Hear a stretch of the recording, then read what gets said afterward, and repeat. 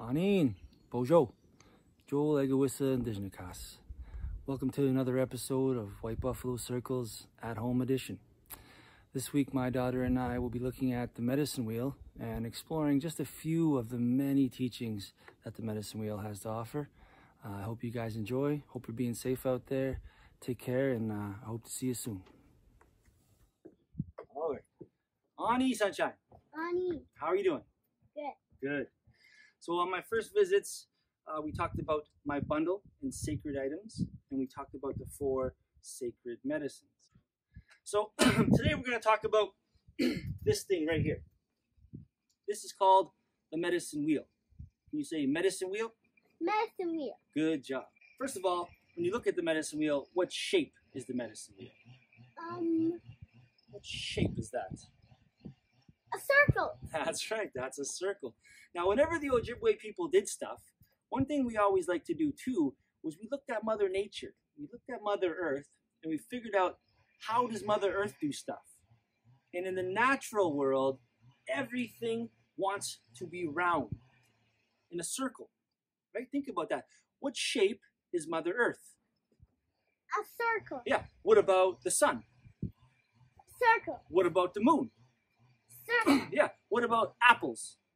Circle. Oranges, grapes, peaches, plums, watermelons, honeydew melons, cantaloupes, pumpkins, everything round, round, round, circles, circles, circles. All these trees and plants start from seeds. Lots of creatures start from eggs. Did you know that you started out as a perfect little circle egg inside of your mom's belly? And you grew into this beautiful creature in front of me today. So in nature, everything wants to be round.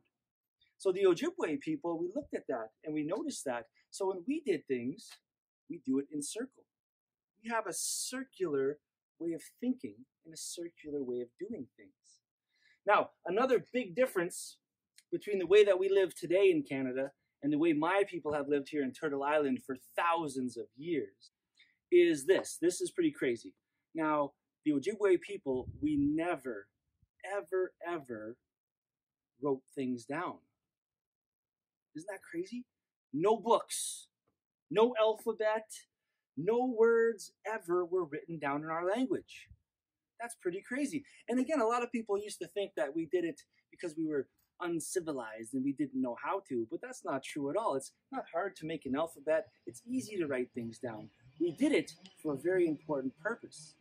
And that purpose was to keep our elders an important part of our culture always. Today, if you want to know something, you ask the computer. I could pull my phone out and I could say, hey Siri, what's this? And it would tell me whatever I wanted to know. But back then, if you wanted to know something, you had to go to your elders. You had to go to your grandma and you had to ask your grandma how she did that last week, or go to your grandfather and ask him, how did he do this? And he would love that you came to ask him, and he would take you into the forest and he would show you how to do it. So by writing things down over the years and years, our technology got really good, but we lost our connection and the important role of our grandmas and grandpas in our circle. So the medicine wheel is a teaching tool for the Ojibwe people, partially because we didn't write things down. We put hundreds of teachings into this little circle. And you already learned about one, right? In the yellow, tobacco. In the red, cedar. In the black, sage. And in the white, sweetgrass. Right? The 4 sacred medicines sit on the medicine wheel. But there's all kinds of teachings. I've sat with elders, 10, 15, 20 elders, and I always learn something new about the medicine wheel teachings. There's hundreds of teachings in this little circle. And when I teach kids, I always like to start off with these teachings right here. And the first ones have to do with this. What is that? You know what that is? A necklace. Can you say compass? Compass. Now, compass points me in a certain direction. And on the medicine wheel, there are 4 different directions. Now, I always like to start off here in the yellow when I do these different teachings, because that's the way that I was taught. We always begin in that eastern doorway, and then we move clockwise around the circle. And one of the reasons we do that, we start there in the east, has to do with the 4 directions. Now, something happens every morning here in the east. Look at my picture. What happens every morning in the east? Sun. The sun, that's right. Every morning in the east, the sun rises. So for our house, the east is that way. And every morning the sun comes up over those trees and starts to light up our world in the eastern doorway. And then it crosses across the sky and it sets, it goes down over there. This is the west. Can you say west? West. Good job. So every night the sun sets in the western sky. Have you ever seen a beautiful sunset before? Yeah, I know you have. You've seen some. So one of my favorite things to do actually is to sit out here on the deck and face the western sky and watch the sun sets. Sometimes the sun just goes down and it doesn't look like much, but sometimes when that sun is setting, it lights up the sky in red and pink and orange and yellow and green, and then the clouds make these beautiful patterns in the sky.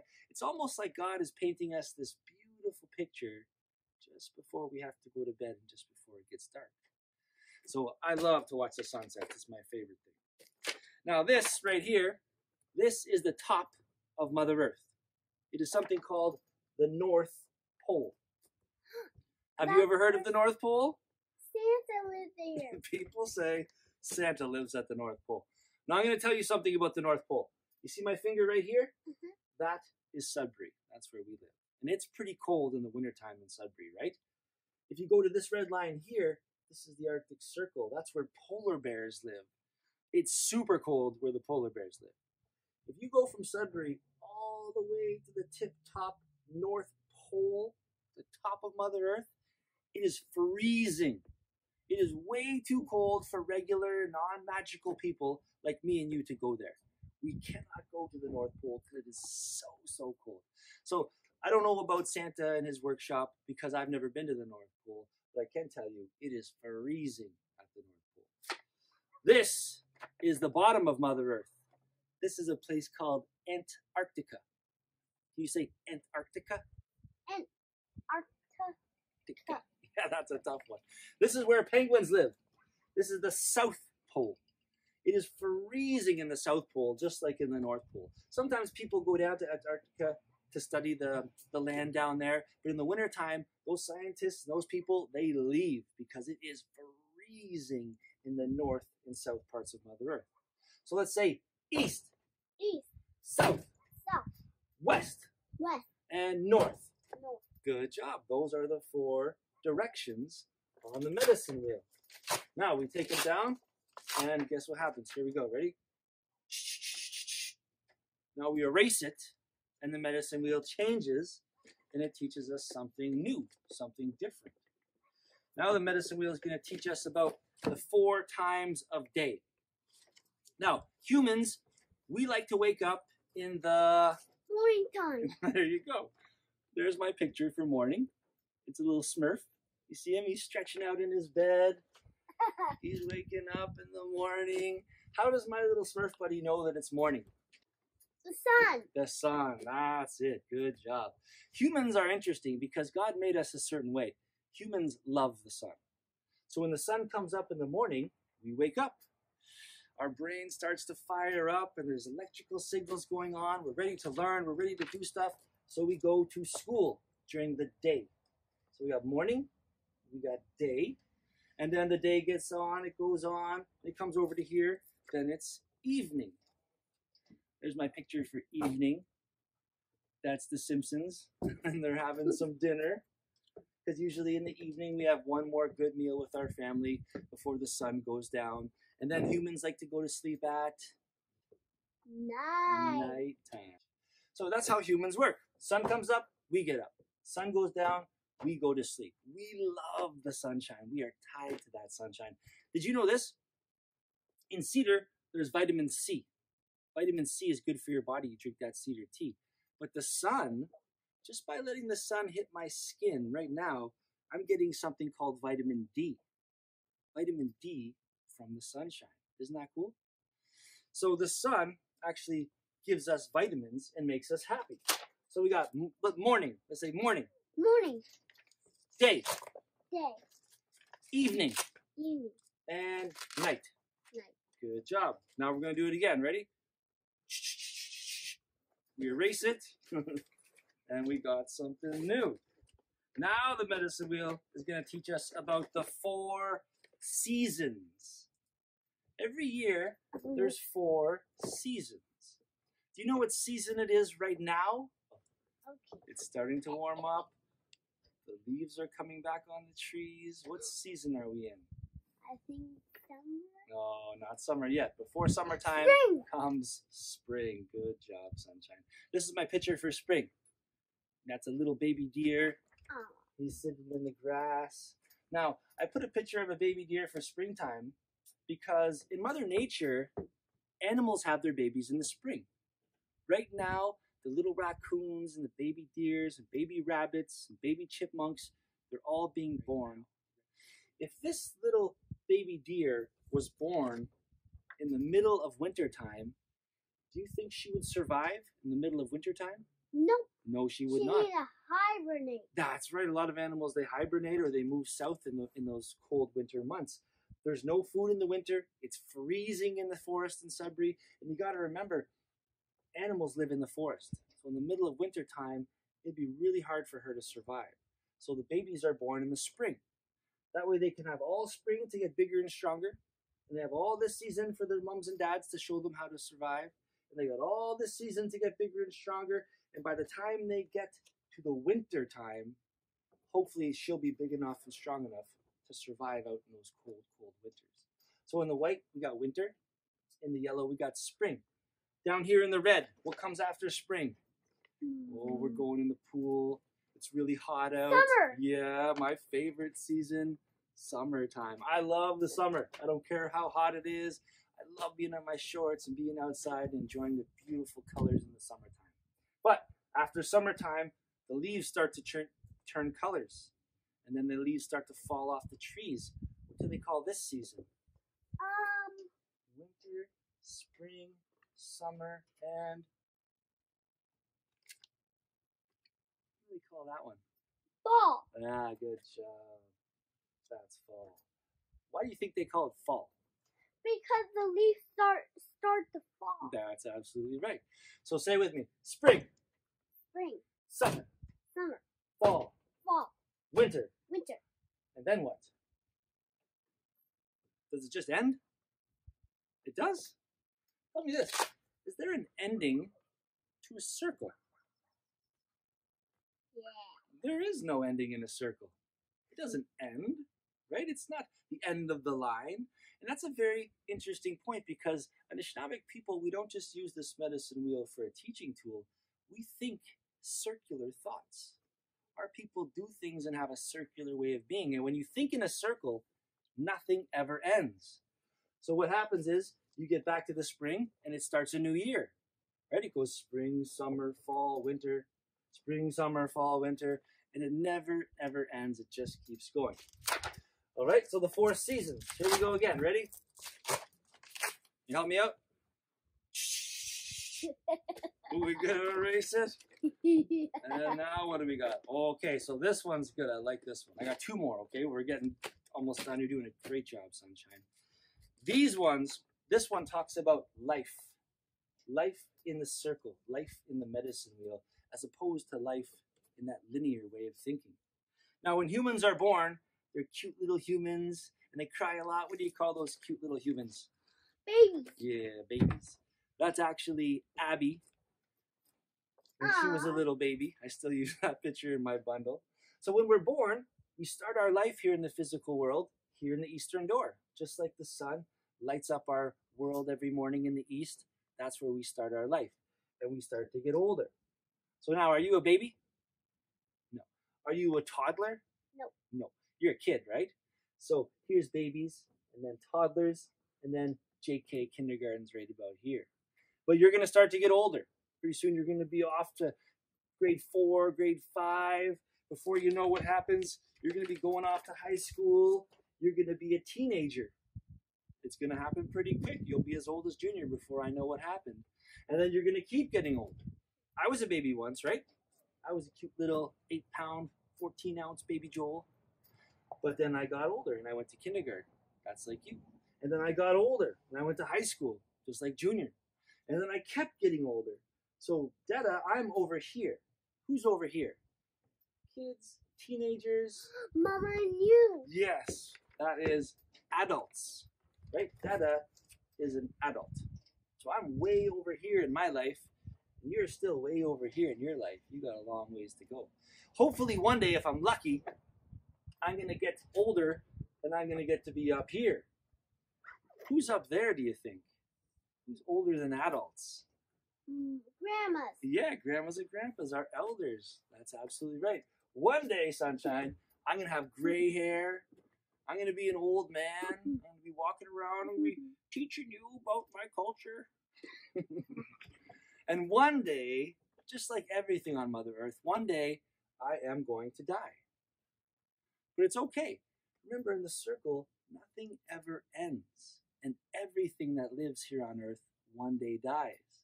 In the medicine wheel teachings, when we get back to the end of our journey, it's not the end of anything.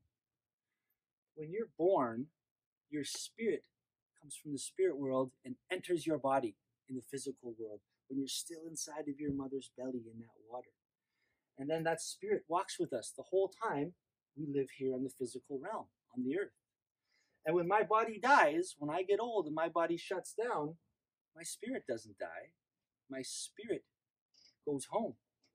It gets to go back to the spirit world with all my ancestors and visit them. And I get to start a whole new journey in the spirit world with God, with the Creator.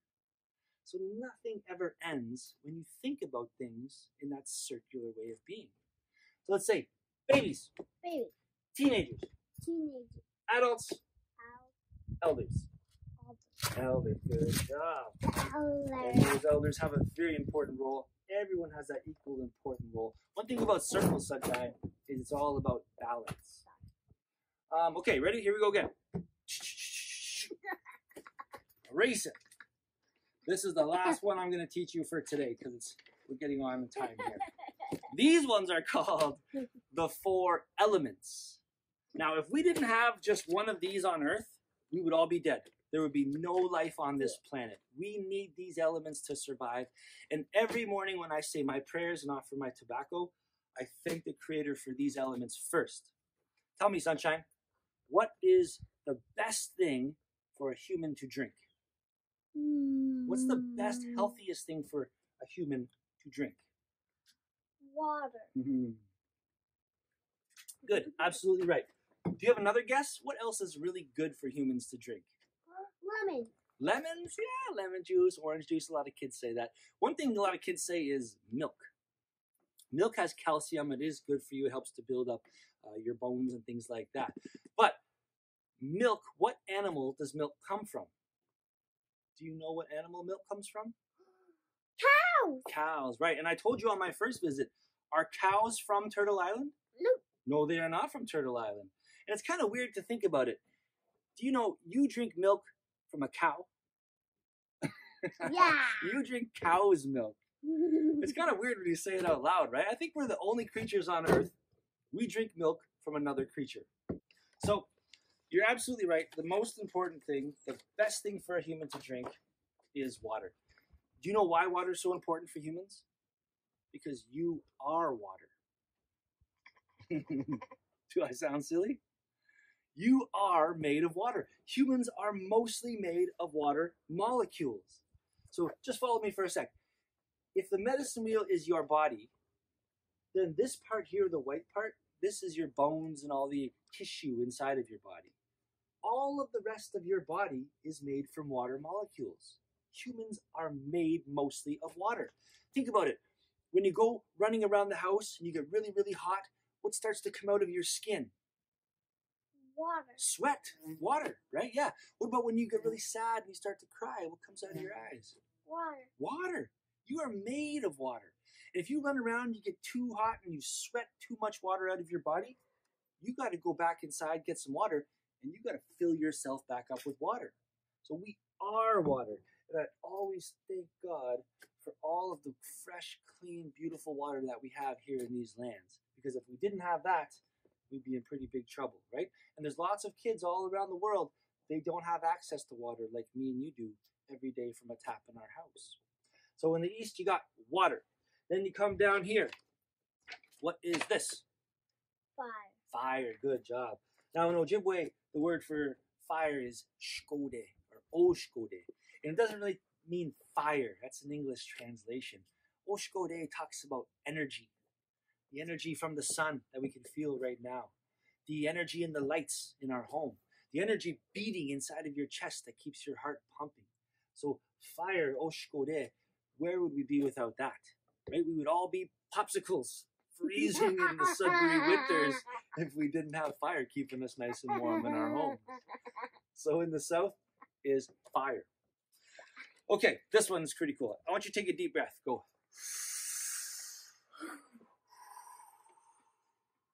What did you just breathe into your body?